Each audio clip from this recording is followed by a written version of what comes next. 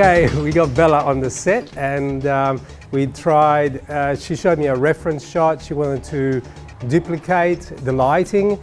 So this was very easily done with a strip light on the horizontal position. The background has to go grey, and the highlight will come straight from this strip light, which we positioned on a horizontal format. So it wraps around the face and gives you soft shadows on the opposite side. And that's on about 30-degree angle and probably about 6 foot high from the subject.